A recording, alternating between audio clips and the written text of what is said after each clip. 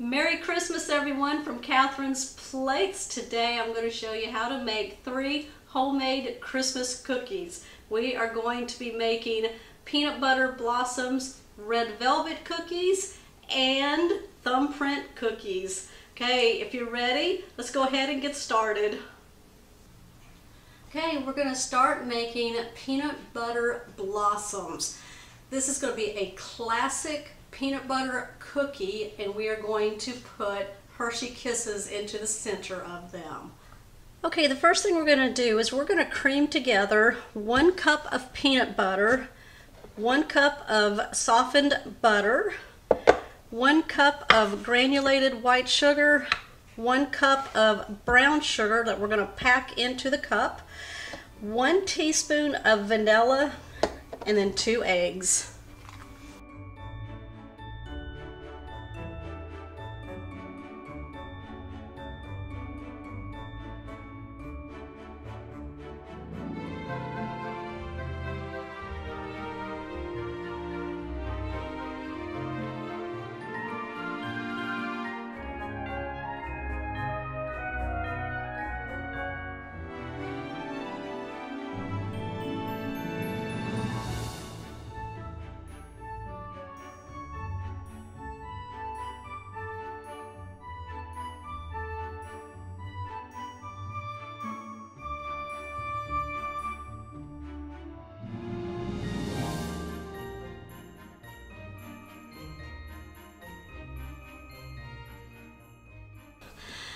Okay, I have 3 cups of all-purpose flour. To that, I'm going to add 1/4 teaspoon of salt, 1 teaspoon of baking powder, and then 1½ teaspoons of some baking soda. All right, that's the half. And then I'm going to put the 1 teaspoon in. And what I'm going to do is just sift it right into our peanut butter mixture.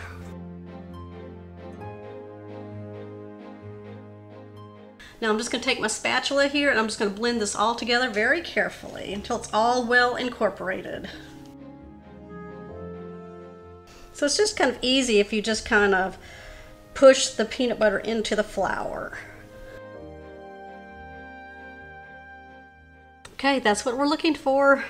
Okay, what we're going to use is a 1-inch cookie scoop. I'm going to drag it through my dough here. And then we're just going to roll it into a ball. And we're going to roll it into the sugar. And then we're just going to place it onto our cookie sheet. Now, you can line this with some parchment paper or do a Silpat here, or an ungreased cookie sheet will work also. And we're going to keep these about 2 inches apart so that they can grow.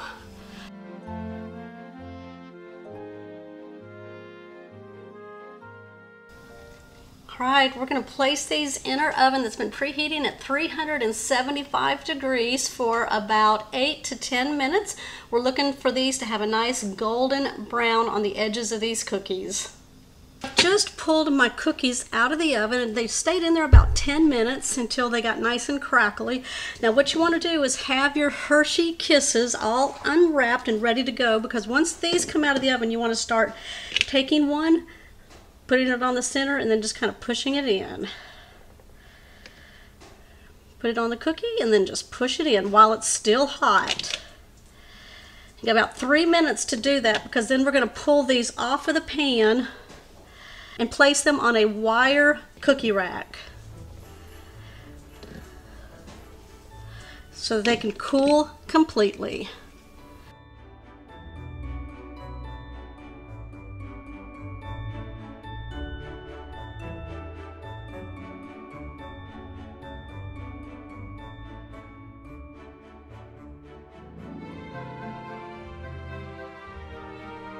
Okay, for this batch here, I'm just going to make these a regular peanut butter cookie. So I'm going to give them their classic look, which is I'm going to take a fork, I'm going to press down on the cookie one way, and then we're going to place it crosswise, just like that.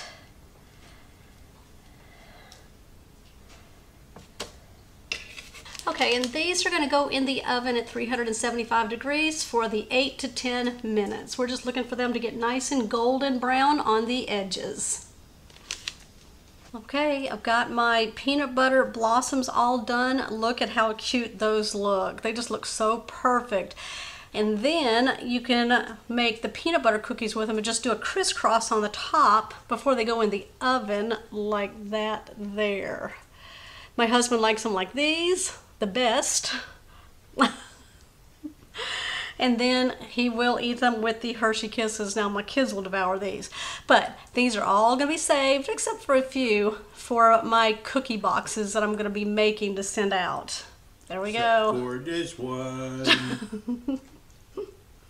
Okay, let's make one of my favorite cookies at the holidays, and that is thumbprint.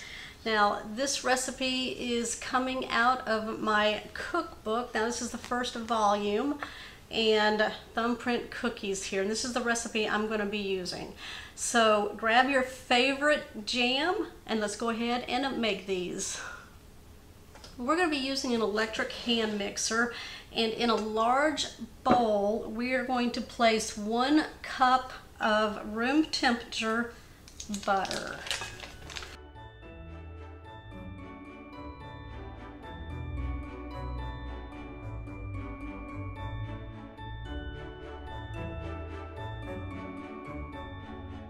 Okay, to my butter, I'm going to add 2/3 cup of white granulated sugar.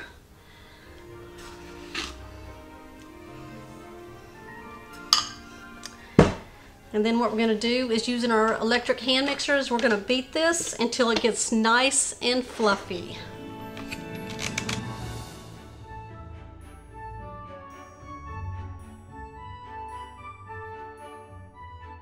Okay, we're going to add 1 teaspoon of some vanilla extract.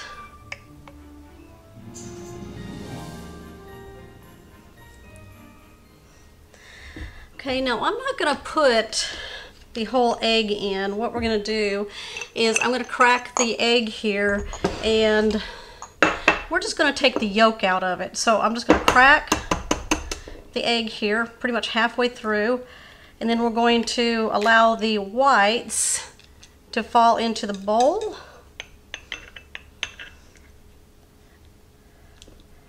There we go. There we go.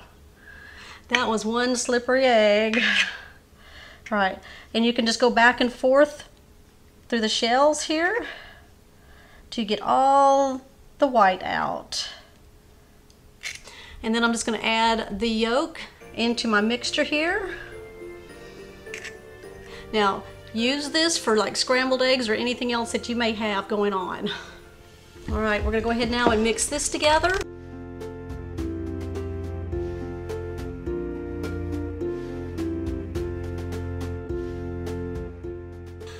Okay, I've got 2 1/4 cups of all-purpose flour, and we're going to add just 1/4 teaspoon of salt to the. Let's go ahead and add it to the flour here.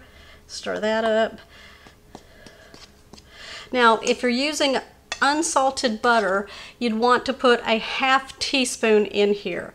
Now, this is salted butter that I've used in here, so I'm just going to put 1/4 teaspoon. Okay, we're going to go ahead and start incorporating our flour a little bit at a time until this mixture here forms a ball of dough.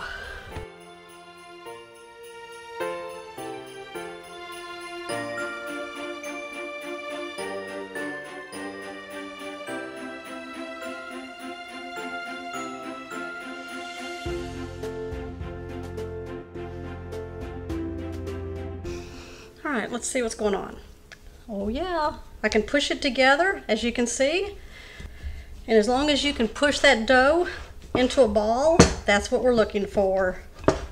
Look at that. I'm using a 1-inch cookie scoop. I'm just gonna drag it through the dough, place it in the palm of my hand. We're just gonna roll it into a ball. And then what we want to do is, you can either use your thumb or I'm using a melon baller here.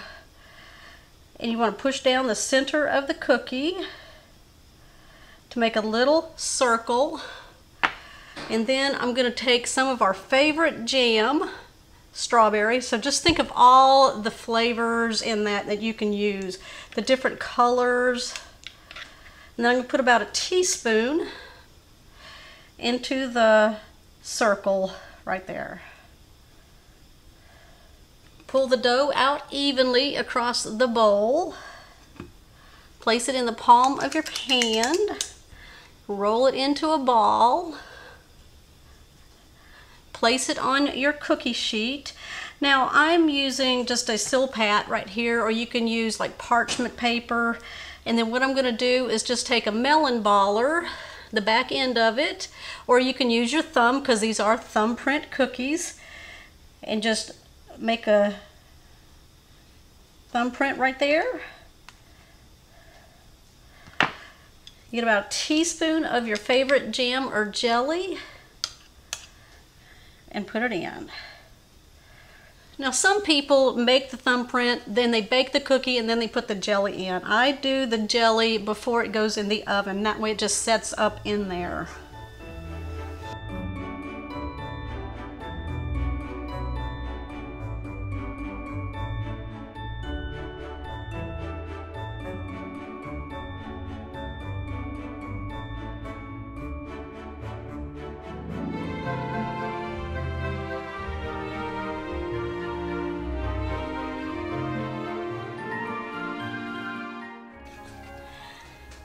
Okay, we're going to place these in our preheated oven at 375 degrees for 8 to 10 minutes until the sides are nice and kind of golden and crispy.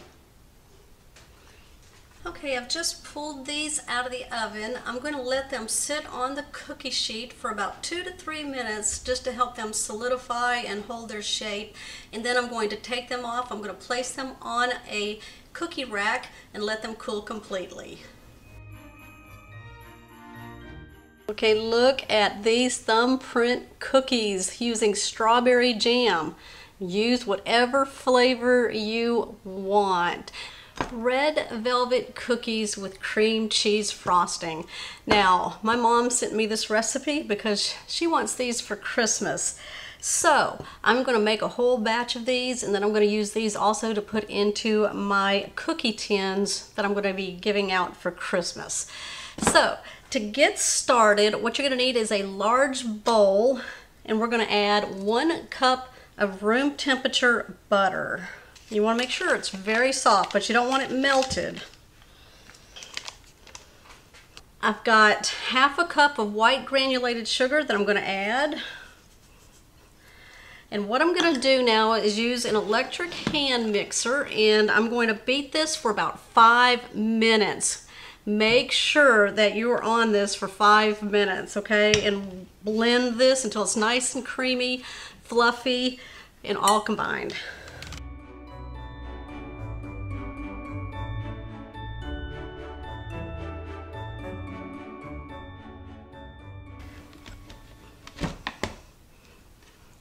All right. Now, my mom swears by this, the 5-minute mixing rule on this. It makes it so creamy, and what it does is it's supposed to make the cookie very light and airy and very delicious. So, what we're going to do now if you don't want to stand here for 5 minutes doing this, you can put it in your stand mixer and do it, and that's totally fine, but just let it do it for 5 minutes. Okay, let's go ahead and add 1 teaspoon of some vanilla.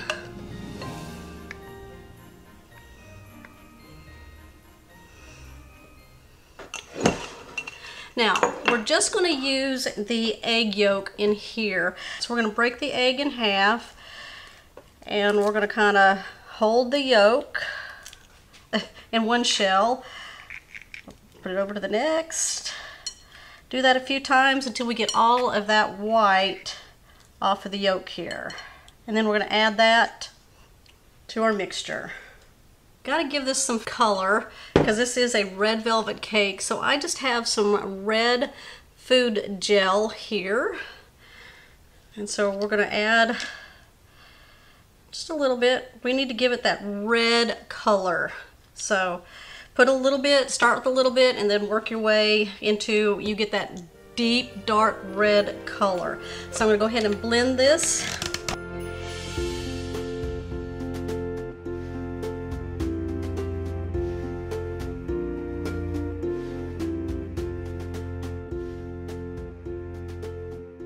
All right, we're gonna move this out of the way for just a second.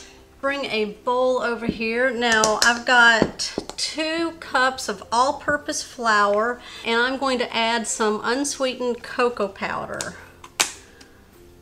2 tablespoons.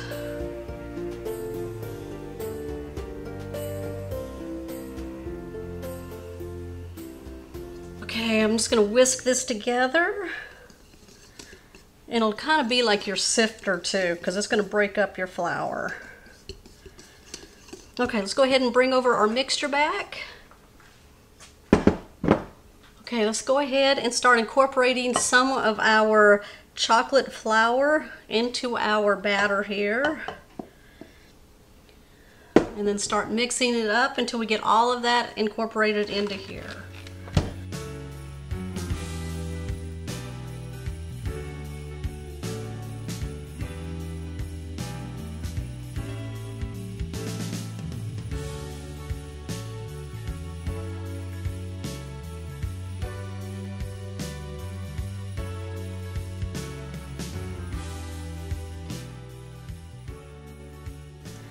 Okay, what we're doing now is we're going to go ahead and use a 1-inch cookie scoop, and we're going to run it through the dough, and then we're going to place it into the palm of our clean hand. We're going to roll it into a ball. Now I've got some white granulated sugar here, or you can even use coarse sugar if you want to use that also. And we're just going to cover our little dough ball here with sugar and place it on our sheet pan. And you want to leave about 2 inches in between each dough ball here.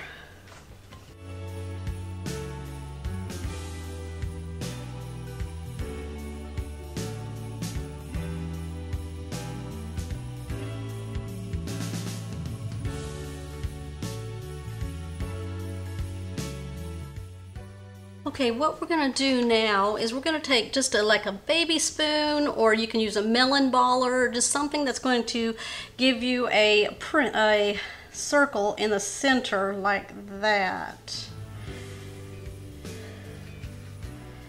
And it needs to be deep enough because that's what's going to hold the mixture.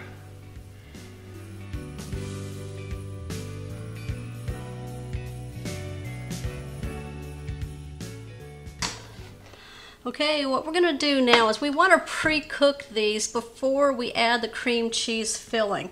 So we're going to place these in a preheated oven at 300 degrees for about 10 minutes. Now, while these are pre-cooking, what we're going to do is make the cream cheese filling. Okay. For the cream cheese filling, I've got 4 ounces of room temperature cream cheese in a medium bowl. To that, we're going to add a 1/4 cup of white granulated sugar, 1/4 teaspoon of salt, and 1/2 teaspoon of some vanilla extract.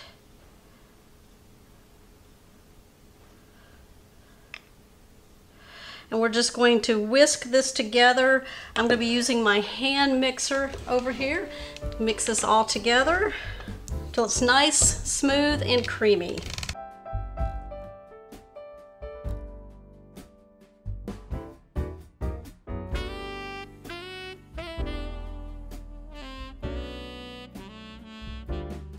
All right, we're going to pull the cookies that have been pre-cooking in the oven and bring them out, and then we're going to start filling the cream cheese in there, and then we need to finish cooking them off.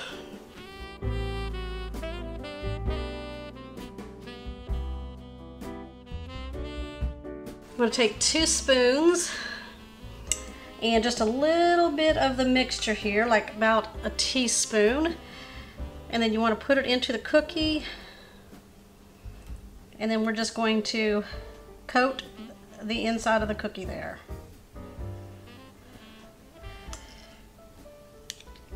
we're just going to fill the cookie bottom there.